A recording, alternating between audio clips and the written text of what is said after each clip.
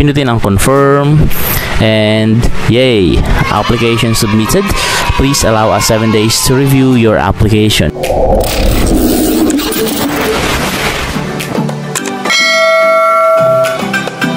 Welcome back sa Learning Buddy. Kung hindi ka pa nga nakasubscribe, please pindutin na ang pulang button sa ibaba.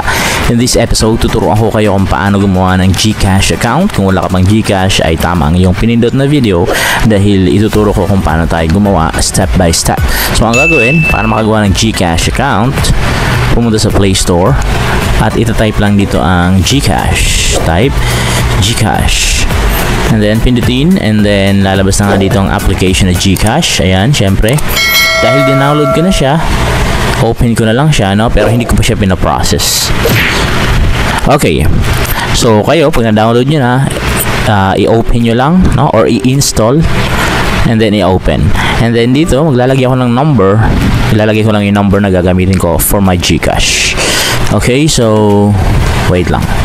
And then, i-click mo lang yung next pag okay na yung number ng Gcash mo. And then mapupunta ka dito ngayon. So may magpapadala sa iyo ng authentication code, which is ayan, na-autofill na siya kasi gamit ko ngayon sa cellphone na to ang Gcash. And then ang gagawin ko dito ay i-submit lang, pindutin ang submit. Tandaan, yung number mo or yung CP number na gagamitin mo dito, siguraduhin mong sa'yo at hindi sa ibang tao, or wala kang kahati doon sa number na yon, no? Or pwede rin naman basta katiwa-tiwala yung taong kahati mo sa number. Di ba minsan sa pamilya isa lang yung number, o kaya naman ay yung kapatid mo, nanay mo ay kasama mo dun sa number na yun. Okay, and then pupunta ngayon tayo sa registration. Pagdating sa registration, nakalagay, tell us something about yourself. Ilalagay ko lang dito ang aking pangalan, first name Marvin, wait lang, Marvin, and middle name ilalagay ko, yan. Okay, and then I do not have a middle name. Meron akong middle name. And then yung surname, type, and then birthday, pinutin ang kalendaryo, and then isa-set mo itong kailan yung birthday mo. So hindi ko na papakita ito, no? Ayan, takpan ko na lang. Okay, and then okay ko na. And then ang address ay ilalagay, syempre tatakpan ko rin ito para hindi nyo makita. Wait lang po. And then pagkatapos ng address natin, ang gagawin ay i-fill out natin yung email. Pili na ako dito sa mga email na meron ako. So pinutin ko yung ginagamit ko. And then ang gagawin ko ay yan, pinutin ang next. So ito na nga, nakalagay dito, do you have a referral code? Pero kung ayaw mo naman yan, eh wag na, click mo na yung next. Pagka-click ng next, ang gagawin natin ay set your mobile PIN. Mag-iimbento tayo ng 4-digit mobile PIN. Okay? So, wait lang po. And then, i-retype lang sa ibaba.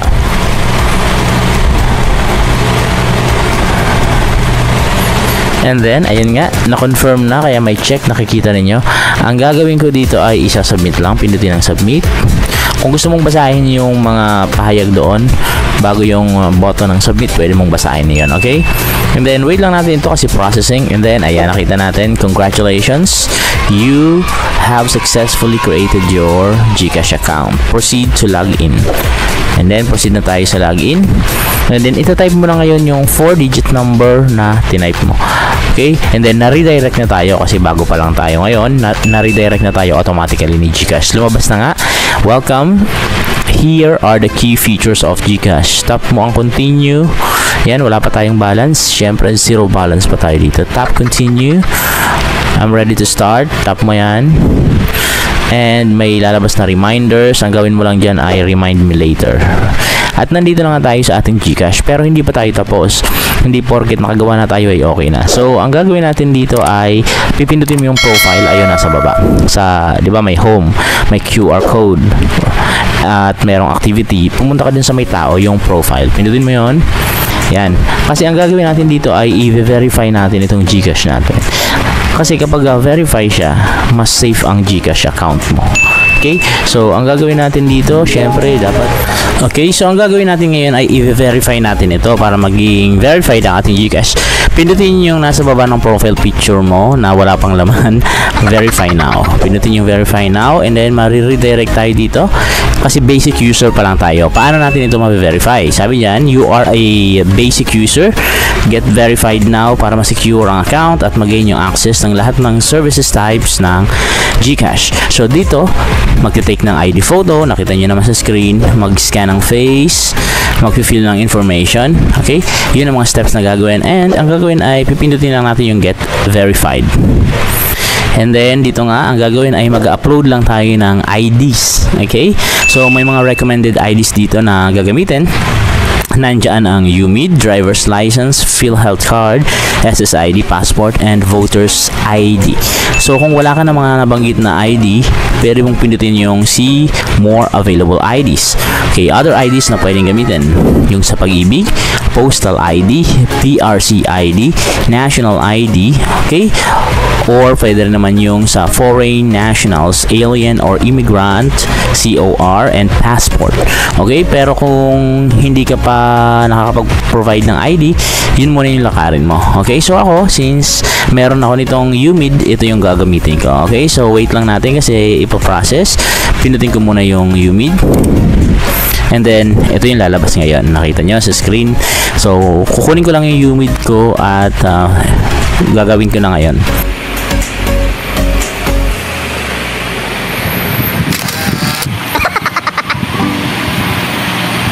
So, ang gagawin mo naman dito ngayon ay mag-take ka ng picture mo, no? Mag-selfie ka. Wait lang po. Okay, naka-record ba tayo? Okay, recording.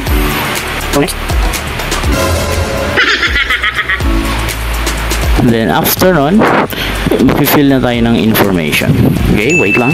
Sasaksak natin yung mic. Edit na lang. Na-fill out ko na yung ID. I mean, na-picturean ko na yung ID.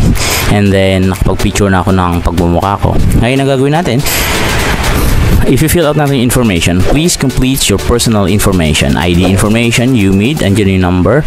And then, salutation, please select. Siyempre, Mr. tayo, no? And then, andyan yung name, yung middle. And then, andyan ang surname, nationality. Siyempre, hindi naman tayo ibang, no? Tayo ay Pilipino. Filipino, civil status, single ka, kung double ka, ilagay mo. Okay, so andyan na yung contact number, yung date of birth, and kung saan ka pinanganak, syempre sa Philippines. Ilagay ko lang dito kung saan ako ipinanganak, no? Yung dito. Alright, so yung city ay yan. Okay, so kung nasan ka ngayon, yun ang ilagay mo. And then work details, pwede mong ilagay yung work details mo. So ako, government employee ako. Tapos ang role ko ay, okay, pipili lang ako dito. Okay, and nature of work, kung ano ang trabaho mo. Syempre, education tayo. Source of fund, syempre ilalagay natin dito ay saan ka ba kumukuha ng fund mo. So kasi ako sa salary lang no? So ilalagay ay income from profession. Next. So kayo, bahala kayo kung ano bang source of fund ninyo. Okay? So bahala na kayo doon. Yung expected monthly transactions below 50,000, syempre wala naman tayong ganyang kalaking pera.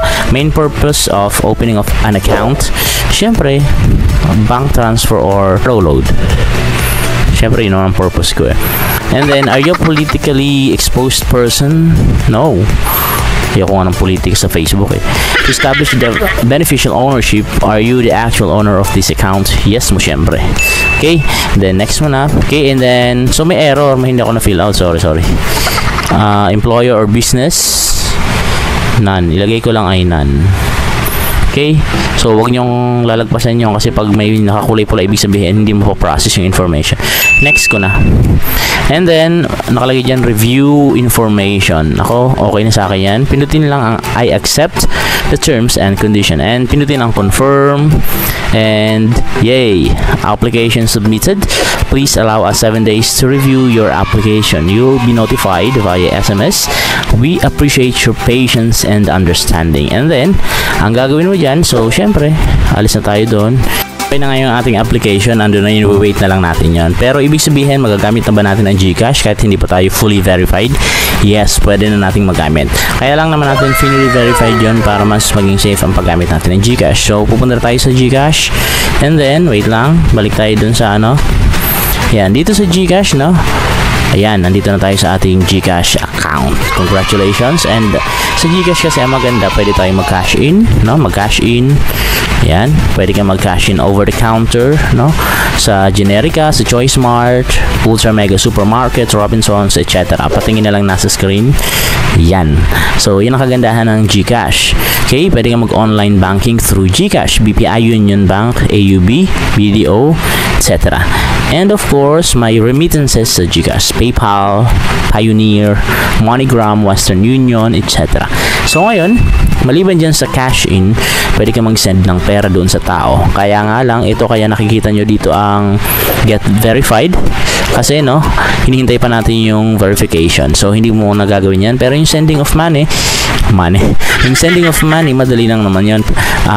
Ilalagay mo lang yung number kung sino yung sasendan mo, and then lalabas na yung name niya, and then ilalagay yung amount kung magkano ipapasa mo or isasend na money, and then ikiklik lang yung send. Sa GSave, ito yung kung gusto mong mag-save ng pera dito sa Gcash, gagawa ka ng account. Hindi siya yung Gcash account mo, may gagawin ka pang procedure dito. Okay? Open a savings account. So kung gusto mo ng video nito para magawa natin one by one or para maging specific, pwede kang mag-comment sa baba. Okay? And then of course, yung pinakasikat yung buy load. Kung gusto mo mag-buy ng load or magpa-load sa specific number, pwede mo kasi magamit ng Gcash para sa negosyo mo, no? Nandiyan ang Globe, TM, Smart, Dito SIM, Cherry Prepaid, and Talk and Text. Okay? Kung gusto mo loadan ng isang tao, maloloadan mo.